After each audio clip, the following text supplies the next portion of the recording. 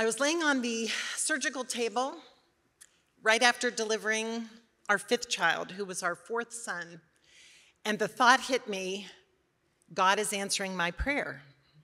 On our first date, Scott and I got into a conversation about the dearth of godly men. And we both felt it so deeply that he said, we need to just stop right now and pray about this. And so we did, in the middle of our first date. And as I lay on that table, I thought, God, you are answering that prayer, but this is a really slow way. How do we raise up godly men?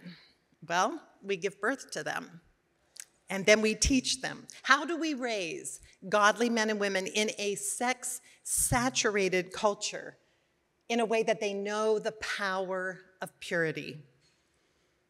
And I don't know if you've noticed some of the reports, but in this sex-obsessed society, there are young men and women choosing sterilization to be certain that they will divorce the sex they desire from the babies that might come. How do we guide our teens into a better way? There is a better way. And I don't know, again, exactly what the pressure that you feel, but I think parents and godparents and grandparents and aunts and uncles and even older siblings are just sidelined in so many circumstances as if we have nothing to say. And I want to tell you, God has given you something to say. So how do we anticipate delight rather than disaster with our teens? I visited a friend who had just had her baby 3 weeks earlier, and I was actually holding him, little Michael, and all of a sudden I noticed she was crying, and I said, why are you crying? And she said, I only have 13 years until he's a teen.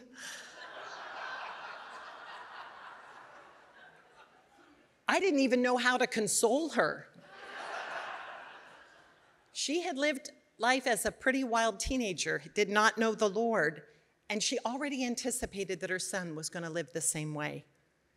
I didn't share her fears. My mom had planted the seed in my heart early that the teen years are the best years. And we love our children at every stage of life. The teen years are no less significant. We can encourage them to the hilt and believe the best. Before we talk about purity, I just want to go over a few ideas about how we can build and strengthen our relationship with our teenagers. You are essential to the well-being of your teens. We need to fill their emotional reservoirs, letting them know they are wonderful people we enjoy, knowing that many of the people are going to deplete those emotional reserves. Some of their teachers or teammates, coaches, fellow students, and at times friends or siblings. We pray for balance between loving our children unconditionally and wanting to fix them. That's how God loves us. He loves us so much, but too much to let us just be the way we are. He wants to love us into change. And sometimes, even though they're just as big as the adults around us, we can forget they still need affection. They still need affirmation. They need to feel our pleasure in them rather than a critical spirit toward them. We need to keep building family culture, creating memories, whether or not the teenager seems interested in joining in. Just require it. We work together, play together, worship together, sing together, and we draw them back into family life while still giving them the freedom to be with their friends. Strong family identity helps them maintain their bearings during times of turbulence that can knock them off balance. There are times that we can feel disconnected from a child. One mother spoke to me in past years, and she said, I feel like I'm going through labor again. It can be very challenging. But we bring these concerns before the Lord in prayer, and we ask him for wisdom. We lead with trust rather than distrust, and if trust has been broken, we look for the ways to rebuild that trust. We try to anticipate their needs so they'll know we're taking their needs seriously and that often takes care of some of the arguments that you might have. We link rewards with responsibilities, privileges with productivity, money with good management, and a loss of these rewards for punishments. And we pray for creative ways to express our love. Our ministry of presence can be more important with our teenagers than when they were very little.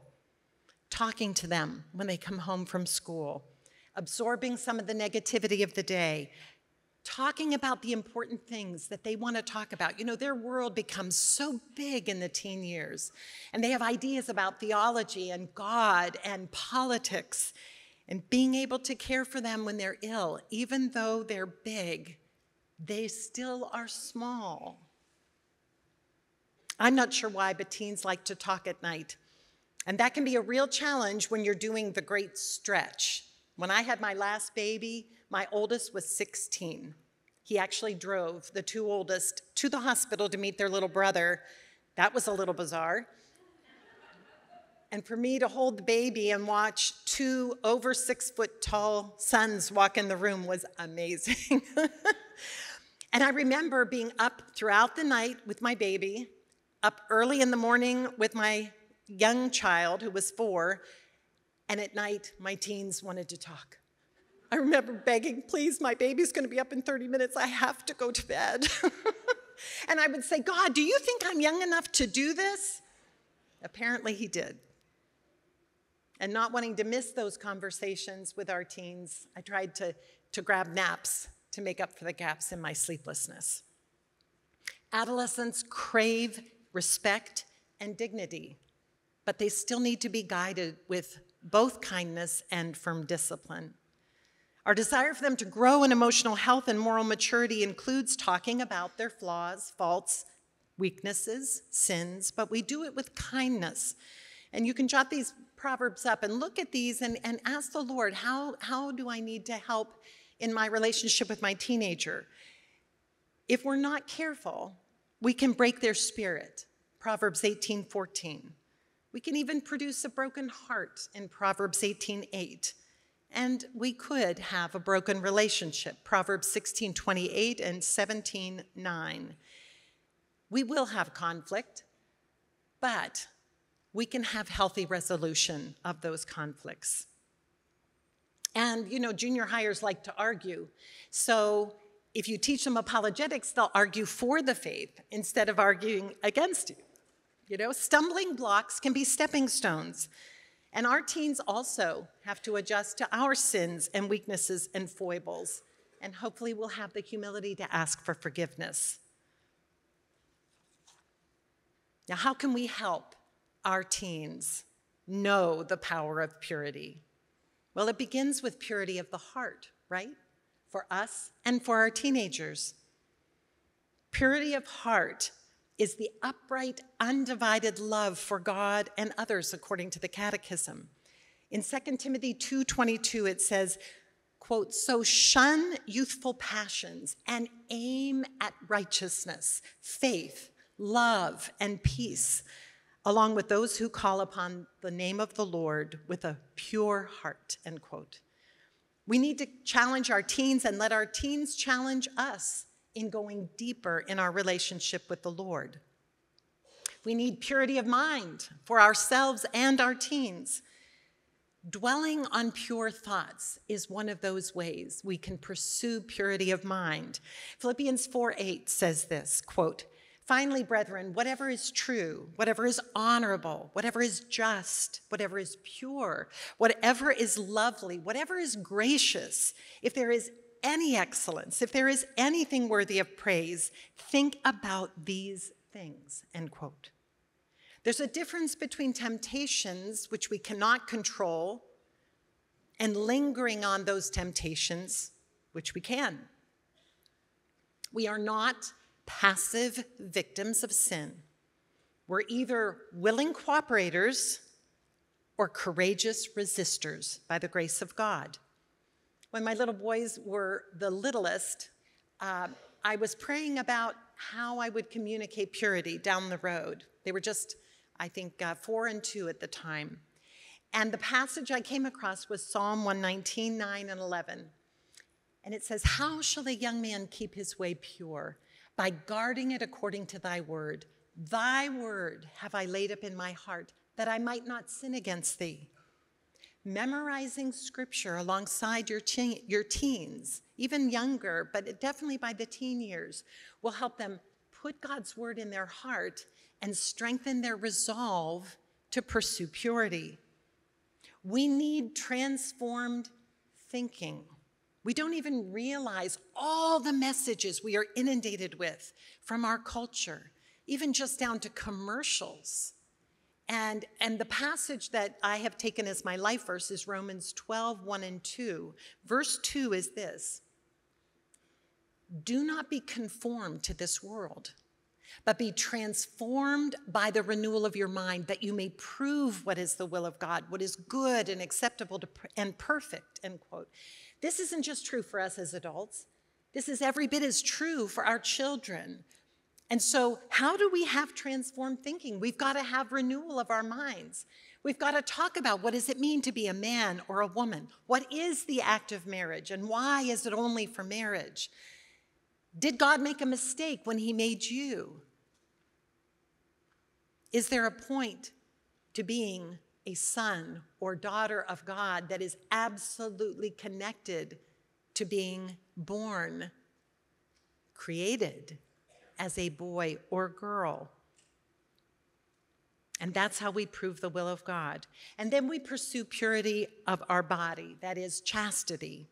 You know, chastity is both a gift of grace from the Holy Spirit by virtue of our baptism, so that we can imitate Christ's purity as an expression of our purity of heart, but it is also an act of obedience, a faith-filled response. As we develop this virtue through temperance, we apply our reason to our sensual passions and appetites. Our capacity to renounce ourselves and make sacrifices can and must grow. Chastity is a witness to God's faithfulness and love. It's not a negative. It's not a, I can't have sex with anybody, I want to have it. It's positive. I understand the gift of my body, and I want to give my body to God. I want to imitate my Heavenly Father in holiness. St. Josemaria Escriva gave this quote, and I just love it. By divine vocation, some are called to live this purity in marriage. Others, foregoing all human love, are called to correspond solely and passionately to God's love. Far from being slaves to sensuality, both the married and the unmarried are to be masters of their body and heart in order to give themselves unstintingly to others. The Catechism says, chastity includes an apprenticeship in self-mastery, and this is an ongoing process, right? It has to be developed at every stage in life. It's like developing muscles. There's natural growth to this virtue through many good decisions, and it starts early. We need to help our children understand the difference, that they have freedom in Christ, and that doesn't mean license to do whatever they want. Our teens can either govern their passions and find peace in that, or they can let their passions rule and be very unhappy. To know you can say no is an important piece of knowledge for our teenagers, because our culture is saying, you can't say no, you don't want to say no, why would you ever say no, right? But we know what real freedom is in Christ. We have to set an example. We need to live marital joy in front of them. One time my daughter came up and said, I have been praying and praying for a sibling, and I just want to know, is it possible? And I said, yes, and I don't want you to ask me that again. But she just thought, I'm not wasting time on this prayer if, it's really not even an option. One of my friends works in a crisis pregnancy center, and she was just newly expecting her 9th baby. And she said, I don't understand what I'm seeing. I'm seeing mothers and daughters come in, and they get the news that she is pregnant, and they are upset, but they're not really upset. And she said, I get the sense that the mother is thinking, well, there'll be a baby in the house again, and I don't have to go through a pregnancy and delivery. And the daughter is thinking, there'll be a baby in the house, and I won't have to do all the care for the baby. And she said, I'm wondering if teenagers are having babies because their parents won't.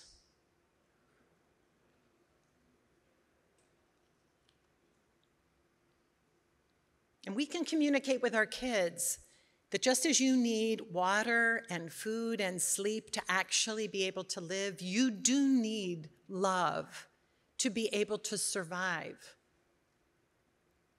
But you're not going to die without sex. Don't equate sex with love. It's an expression of love. Who has to be chaste? Everyone in their state in life. For the consecrated, they make a complete gift of their bodies to our Lord. For the unmarried people, they refrain from the act of marriage until they actually become married. And for married people, it's being faithful to your one and only, according to the Catechism, 2337. We also need not only purity in our bodies, but purity in our interaction with others. And this is just as true of adults as it is for our teens. We need greater self-discipline over our feelings and our imaginations. We are better able to rectify our intentions as we develop those moral virtues that Ted was talking about and that Scott referenced last night. How we speak with discretion, and watch sharing too many details about intimacy. The importance of purity in speech and conduct, including how we joke, how we dress modestly, refusing to unveil what should remain hidden. The man and woman you marry is the only person that you should see naked or desire. We need the power of the sacraments to be able to live this. You know, Sunday Mass is non-negotiable, obviously, but there is a limited time that you can decide your teenagers will come with you for a daily Mass. And I remember many times, even in the Hahn house, hearing, do we have to go to Mass? This is a daily, not a weekly. And I would say, no, and they would chime in, get to. And you know, we'd go to Mass, and we'd come back, and they were more docile because they'd been with Jesus. That's a limited time offer for you to decide that they're going to go. And then you let God do what God needs to do in their hearts, in their lives. Remember, God is not looking for us to check it off our list. I took care of my Sunday obligation. He wants your Monday, Tuesday, Wednesday, Thursday, Friday, and Saturday. He wants all of your heart, all of your mind, all of your strength, and all of your soul. And he wants the same of your teenagers. So you need to take this to heart before you can then talk about it with your children. Not that you live it perfectly, but you need to go home from this time together and say, you know what? I am going to be more committed to Jesus than ever before by the grace of God, through the power of the sacraments, and I want this for you, sweetheart. Don't hold back giving your child a challenge to believe. We dance around it. We don't want to offend. We don't know how to say it carefully or whatever. You have earned the right to be heard by being a parent or a grandparent or a godparent or an aunt or an uncle. Confession. Is there any good reason we're not going to confession or taking our children to confession? I remember before I was Catholic, I became convinced confession was the sacrament. And when Scott was acting up one day, I said to him, when was the last time you went to confession? He said, well, I know I can't say that to you now, but someday I will. And then he went, and he came back, and he was more docile because he met our Lord in the sacrament, and the Lord gave him that grace. It keeps some kids out of trouble. One of my friends knew every Saturday her father was going to take all 10 of them to confession. And she said, we acted differently on Friday night at parties than a lot of friends, because I didn't want to say all that stuff in confession. We have to acknowledge to our children, we still struggle with sin. I mean, St. Paul talks about it in Romans 7. It is critical that we continue to struggle. Their life of prayer and the sacraments will empower them to help form their character and strengthen their resolve. How much, as parents, do we care for their bodies, and how much longer will their souls exist than their bodies? We've got to get the big picture in our minds. Sometimes our children's hesitancy to go to daily mass had to do with sin. And Scott made it clear to our teenagers, you never have to tell me why. But if you need to get to confession, because you are coming with us to Mass, if you need to get to confession, you say the word and I will find a priest. That is real love. Now, human development, rather than how to have sex, should be the focus of health education for adolescents. And that's something that we can do. Far too many schools go give information to children intentionally breaking down their sense of modesty and shame. Typically, even in my high school, so we're talking 45 years plus, almost 50 years, they went over methods of contraception and abortion as a fail-safe. They need strategies for abstaining from sexual intercourse, for the well-being of their own physical bodies, the well-being of future relationships, and we can provide something better. Now, there's some keys, and it starts young. We need to listen before we answer. Sometimes as parents, we don't know what a child's really asking. For instance, Jimmy came into the kitchen and asked Mommy, where did Johnny come from? And the mom takes a deep breath, and she assumes this is the moment, and she's going to talk about where babies come from, and she explains it, and at the end he said, oh, I thought he came from Chicago. Oh, no. We don't know what they don't know. One of my good friends had a 3-year-old, a 2-year-old, a fairly young baby, and had just found out she was expecting. So she put the baby down for a nap. Her husband was home. And she went on a walk with her 3-year-old and 2-year-old. And as they walked, she wanted to share the good news. And she said, you know what I have in my tummy? What? She said, I have a baby. And the 2-year-old began to cry. I said, what's wrong? And she goes, you ate the baby.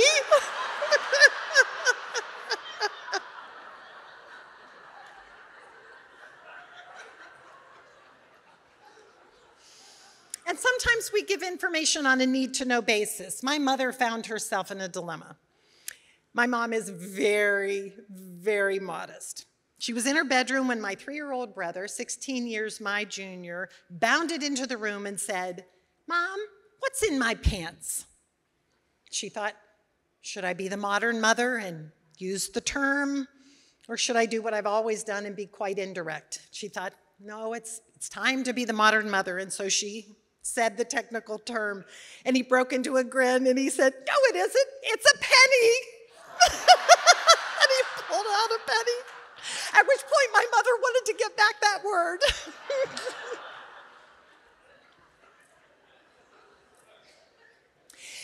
To preserve a child's innocence, we give him information he needs when he needs it for his own body. To deepen our bond of love and respect with our child and to encourage his or her own natural sense of modesty, we honor our child with a private conversation about puberty and the act of marriage, dad to son, mom to daughter. And we state our openness to answer questions, but we don't need to fill in every blank at the very beginning. Preparation for adolescence is very important, and we want them to understand the difference between natural processes and actual sin. We prepare them for puberty so we can enter into it with them with joy, knowing that they are maturing instead of fearing changes over which they don't seem to have control. After I shared with Hannah the details about puberty, I told her that when she had her first cycle, I wanted to take her out for a very special celebration that she had become a woman. And I said, we're not going to do this with grand fanfare in the family, which of course she was most relieved that I wasn't going to do that together. But when the day arrived, she just quietly told me, I said, do you need anything? She said, I'm all set. And I said, okay, I will let Dad know that you and I will not be here this evening. And we went out and had a very special time acknowledging that she had become a woman. I wish there was a clearer demarcation for young boys becoming men. That's harder to discern. But dads can still have that conversation with them about their bodies developing and what all that means and how beautiful it is, because now they can become fathers and they'll have added responsibility. This is a great opportunity to make it clear. Sperm only goes where it can be fruitful in your wife. Let me say it again. Sperm only goes where it can be fruitful in your wife. So that means all other expressions of release sexually are wrong, even in marriage, okay? Even in marriage. Without going into detail describing aberrant sexual behavior, a father can clarify what moral behavior is and what it is not.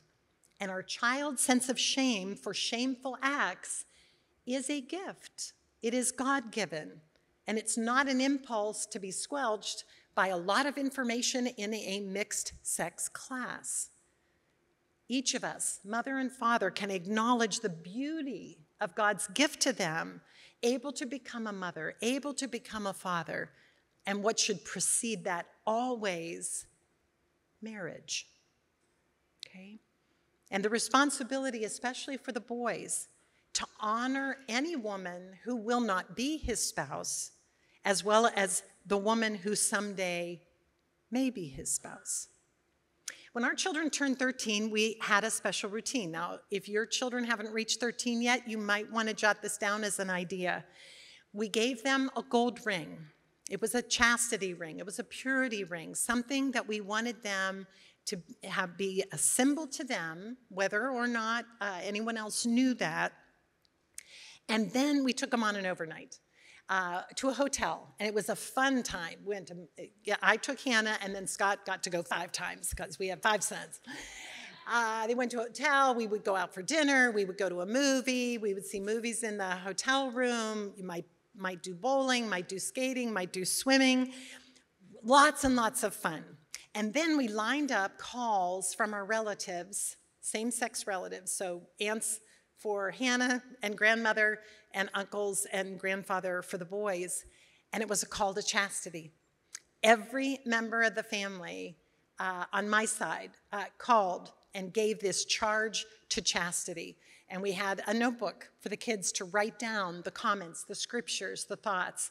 This is part of what you can give that sense of generational backup, support, encouragement. There is a right way to do things, and you have choices, and we want you to honor the Lord and honor our family with those choices. We want to remain approachable as questions emerge so that they perceive us as trustworthy guides.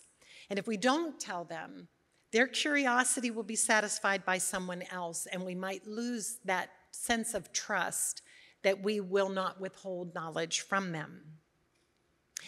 Former abortion clinic manager Abby Johnson talked about her strategy before she became a Christian and before she left the clinic.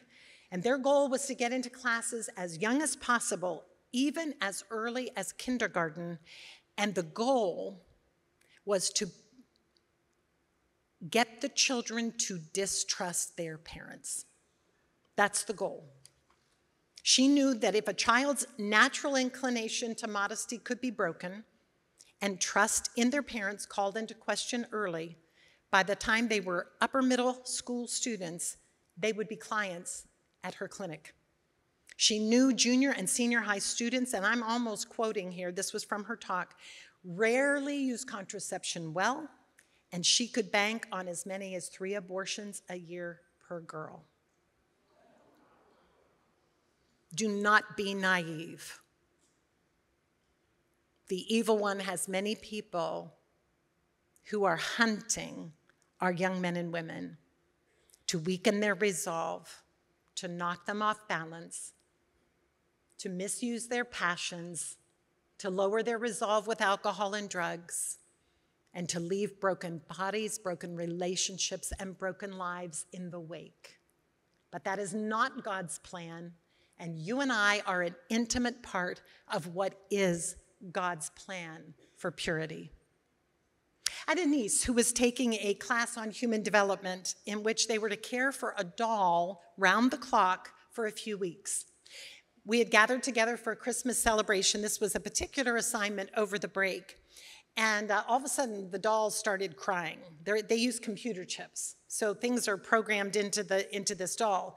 And of course, you know, it's one thing when it's a baby that you could pick up and cuddle and soothe.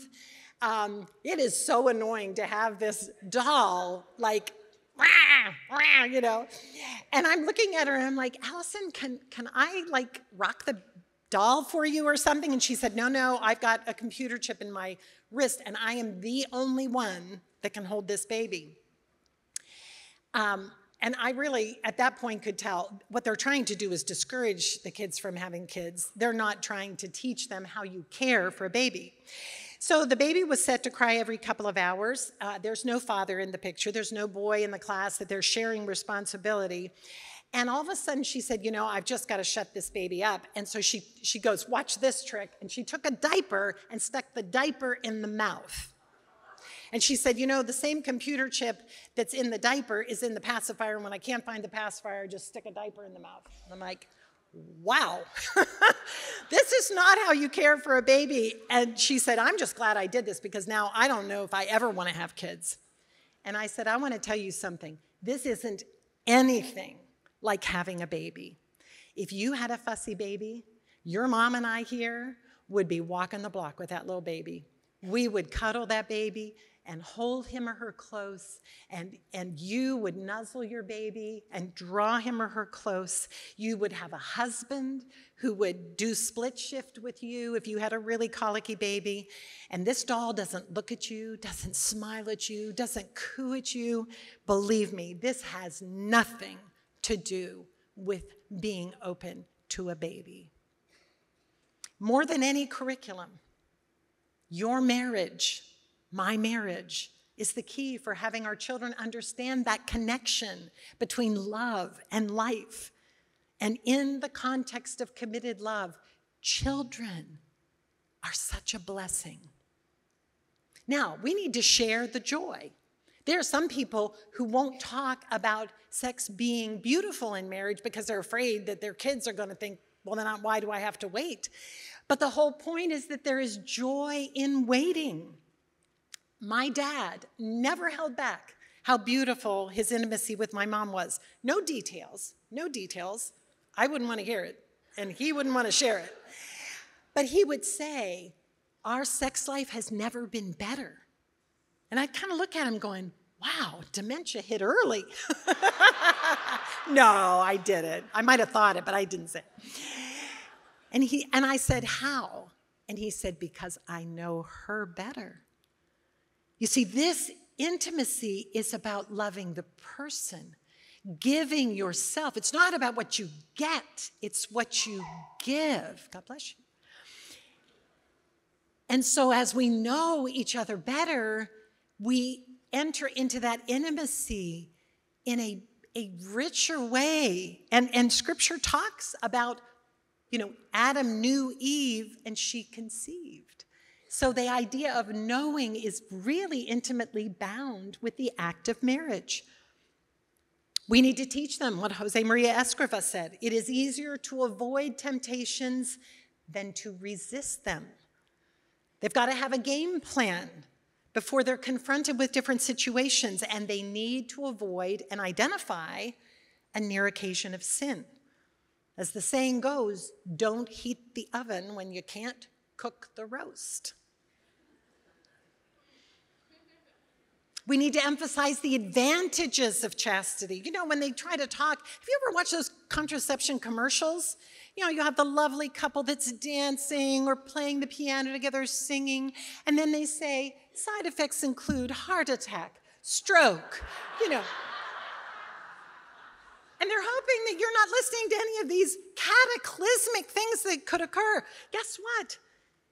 Chastity doesn't have any of those side effects. The possibility of a solid marriage, that's one of the consequences. No bad memories, that's one of the consequences. No diseases, that's one of the consequences. You know, this whole monkeypox thing is unbelievable. And you know, the CDC doesn't even have chastity as a recommendation. Oh man, I can't get started on that. Now, friends are very significant and can be either supporters or detractors when it comes to this teaching. The right kind of friends can support your teenagers and strengthen their resolve. You know, 1 Corinthians 15:33 says, bad company corrupts good morals. So we have to take that to heart. It matters who the friends are that you allow your children and grandchildren to surround themselves with. But St. Paul, speaking to St. Timothy, who was young, in 2 Timothy 2:22, that's easy to remember, 2 Tim 2:2. It says, quote, pursue righteousness, faith, love, and peace with those who call on the Lord from a pure heart. Catechism 23:47 says, quote, the virtue of chastity blossoms in friendship and leads to spiritual communion, end quote. They will help each other grow in chastity. That's Catechism 23:50. Friends in their peer group can help bond together to say, we're going to stand against this culture of death for a culture of life, which includes chastity. We have to remember that being the parent of the teen may not mean we are the very closest confidant of our child during those years. But parents keep parenting. Friendship will come, wonderful friendship. But you have not called to be your teenager's buddy. You have been called to be your teenager's mom or dad. Talk to your kids about pornography. That it is seductive, that it is destructive, and that it is highly addictive. They are exposed younger and younger. And now we know from the videos, they're even teachers who are misusing classroom space and intimate friendship with your children and talking about things they should never discuss. There is a difference between lust and lust will never be satisfied. But we can purify lustful thoughts through prayer, through distraction. You can't keep thinking a lustful thought and think of the Blessed Virgin Mary. You just can't do it. So when you're in a bind, say a Hail Mary. Call on your guardian angel. Being alone in a secluded place on a date is a way to court disaster, not love. We have to be aware, and they have to be aware, that alcohol, even one drink, can lower inhibition. The time of day matters. You know, it's amazing the difference between before midnight and after midnight.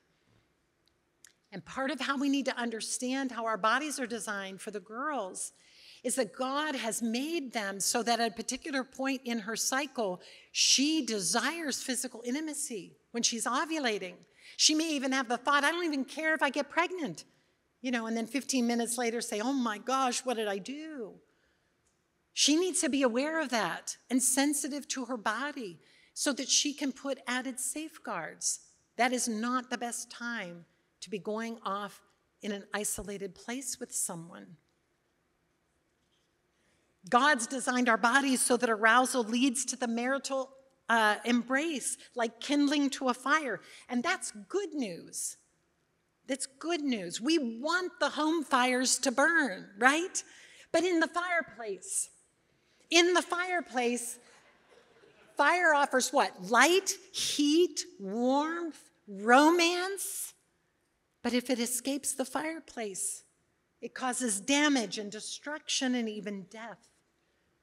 1 Corinthians 6, 18 to 20, quote, shun immorality, every other sin which a man commits outside the body, but the immoral man sins against his own body. Do you not know that your body is a temple of the Holy Spirit, which you have within you? You are not your own. You were bought with a price, so glorify God in your body, end quote. Do a scripture study with your teen on this. Another translation, which I actually like better, is instead of shun immorality, it says flee fornication. Flee. What's the picture? It's like a house is burning and someone's saying, gee, I wonder if I could get a little close to the fire without getting burned. Maybe I could walk right, maybe I could even sneak in the house for a little bit and then run out the back door. No, if someone screamed flee, you are going to run in the opposite direction, okay? Run as if your life depended on it. The goal isn't to see how close to the fire you can get without getting burned. Now, some sins in dating relationships may only seem venial, but how often is the path to mortal sin beaten down, made more convenient through these venial sins? Proverbs 4, 14 and 15, quote, do not enter the path of the wicked and do not walk in the way of evil men. Avoid it, do not go on it, turn away from it, and pass on, end quote. Which woman will be a future mate isn't clear. But listen to this instruction from 1 Thessalonians 4, 3 to 6, quote, for this is the will of God, your sanctification, that you abstain from unchastity, that each one of you know how to take a wife for himself in holiness and honor, not in the passion of lust, like heathen who do not know God, end quote. That would be a great passage to pray with your teen. What about during engagement? You know, the Song of Solomon cautions, don't stir up love until it please, until it can be satisfied. We have to understand some actions can result in defrauding, committing the sin of defrauding our beloved because we cannot satisfy it yet with the act of marriage. So we need to really put some boundaries. And when your child is engaged, say, how are you continuing to protect your chastity so that you are saving yourself for your wedding night? They need to be aware of their weaknesses, but also aware of the strength they can bring to the other. And they both have to be strong. Men cannot count on women saying no. Women cannot count on the man saying no. And if you don't actually desire to have sexual intercourse, break the engagement. Of course you desire each other. Of course you desire to give yourself to the other. But you form that boundary to preserve, to protect each other. And if the other person is unwilling to be strong, but is actually urging your child to go ahead, they need to rethink this relationship. We can't be naive. There was a young couple who had guarded their chastity, and the night they got engaged, they went and had this very intense prayer time, giving thanks to God for each other. And one thing led to another. The only time they had sexual intercourse. And she got pregnant. Now, they still got married. They have a beautiful child. That child was conceived in love, but you know what? That was a tough way to start marriage. We've got to find our voice on cohabitation, men and women. Not even just to save money. It gives an appearance of evil at the very least. It increases the opportunity for temptation to become sin. And as St. Paul says in Ephesians 5:3, but fornication and all impurity and covetousness must not even be named among you, as is fitting among saints. Premarital sex cuts off grace needed for a healthy, good relationship. And you can't go to confession and be forgiven if you don't intend to stop. If you don't go to confession and you still receive the Eucharist in a state of mortal sin, you've compounded mortal sin. I had one person who told me, we just do our best to get them married. How is that the right foundation for marriage? They need to make a commitment to seek chastity from that moment on. One of them needs to move out, and then they need to go to confession and get things right with God to have the right foundation for their marriage. You don't get the grace of marriage before you're married. It's a sacramental grace. No wonder couples cohabit and then say, well, we tried it and it didn't work. They didn't try marriage. You can't try a sacrament. All they know is cohabiting doesn't work. But chastity before marriage strengthens us for chastity in marriage. The goal is self-control of our bodies and our passions instead of being controlled by our desires and passions.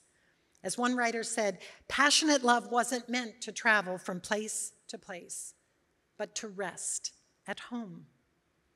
God isn't against sex. It was his idea. Okay? We are to delight in our spouse. As Proverbs 5:18 and 19 says, let your fountain be blessed. Rejoice in the wife of your youth, a lovely hind, a graceful doe. Let her affection fill you at all times with delight. Be infatuated with her love. Hebrews 13:4, marriage should be honored by all and the marriage bed kept pure, for God will judge the adulterer and all the sexually immoral. Now, what does that mean? It means pornography doesn't play a role in your marriage bed. I want to be clear about this. I was out in California and a woman came up to me and she said, my husband's asked me to watch some videos. And she said, I don't really like it, but he said it will help improve our sex life, and I do want to work on our marriage. What should I do? And I said, this is quasi-adultery. You are being aroused by someone who is not your spouse and then using each other to get release. I said, this is not of God, and you need to destroy it. If you just put it away, someone might stumble onto it. All sexual acts, apart from sexual intercourse where sperm can be fruitful in your wife, is immoral and serious sin. Now, I want to tell you about this. After I raised my daughter, and I'm sure some of you are thinking, oh, I wish I could do a do-over with my kids. Well, you may have a chance with your grandchildren. After I raised my daughter, I read Curtis Martin's wife's book, Michael Ann Martin's wonderful book, Girls' Night Out, Having Fun with Your Daughter While Raising a Woman of God. And I am going to do something this summer with my two oldest granddaughters, picking up on her idea with her daughter. I'm going to take this china cup with me when I go out to Kansas, and I'm going to have a little date out with my granddaughter, Veronica. I'm also going to bring a paper cup, and I'm going to put them on the table. I'm going to have a little prepared talk, and we're going to talk about what are the differences between the cups. Now, obviously, they both can hold something liquid. They could hold something delicious. They function. But how are they different? And I want to use it as an illustration about the beauty of her purity, that it's fragile, that it's valuable, that it's to be treated with care. The paper cup is cheap, it's throwawayable, easily damaged, destroyed, trampled on. I want her to know, I'm going to do the same thing with Naomi, who's 13. Each of us is a treasured vessel, according to the Lord. He is the one who made us, who redeemed us, who tells us every day how valuable we are. We want to respect the dignity of the other instead of treating each other like objects to be used. Now, I have seen this particular Lenox cup in TJ Maxx for years, and they were expensive, and I wasn't sure how I wanted to do this. So fast forward a couple weeks ago, I'm buying gifts down at a mall down south. And I walk in, and these are on super discount. $5 a cup, and it's Lenox. It's really nice china. And so I did the math real quickly in my mind, and I gathered up, and I bought 16. And I think I'm going to talk to Scott about it, but I really want Scott to do something similar with our young grandsons, but our youngest grandson is not old enough to have this conversation with. And I think what we'll do is like a beer stein or a really cool coffee mug, but something very similar. So I think we can do men or women. And as I walked up to the counter, I put him down on the counter, and the woman said, "Wow, you're really into China." And my first thought was, should I tell her why? No, I don't think I better tell her why. Absolutely, I'm going to tell her why. And so I said, well, let me tell you, I read this book, and it inspired me. I really want to give my granddaughters a challenge to purity. And so I want them to have something really beautiful as an illustration, and then I want them to keep it as a keepsake of our time together and a reminder of how precious they are and how precious their purity is. And I just took a deep breath, and I said, I already have 12 granddaughters, so I better get 16, so that I have enough. And and I looked at her, and she went, up top. And she gave me this big high five, and she said, there's some ladies in this department store that need to have that talk. I tried not to look around and make eye contact with anyone she was hearing. And she said, you know what? I'm going to do the same thing. When I end work today, I'm going to go buy some china cups, and I'm going to take out some of the girls in my neighborhood who I'm close to, and I'm going to give them a challenge of purity. Praise God.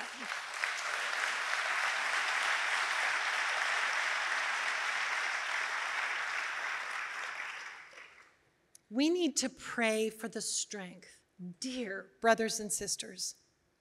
We have to pray for the strength to be part of the bulwark for our children and our grandchildren and our godchildren in a culture that is continuously beating against their values and their virtues. Scott says this world isn't a playground, it's a battleground. And we have enemies. We have enemies.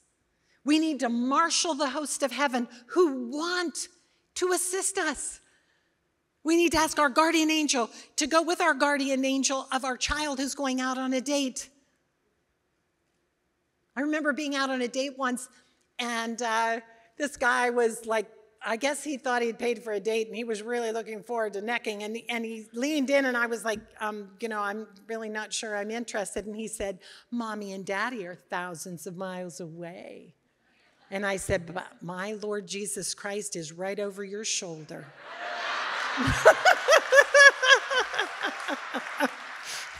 Take me home. We need to pray with our children and pray for our children. We do not need to live in fear about this, okay? We can be confident in coming before the throne of mercy, asking God for what we know He desires, which is holy marriages, holy families, godly offspring, right? St. Peter says in 1 Peter 5, 7, and 8, cast all your anxieties on Him, for He cares about you. Be sober, be watchful. Your adversary, the devil, prowls around like a roaring lion, seeking someone to devour. We don't live in fear for chastity for us or for our children, but we pray and we're watchful, and every day we choose Christ to be the light of our lives. May He give us the grace to live our state in life well, and may He raise up many generations of faithful disciples. God bless you. Thank you.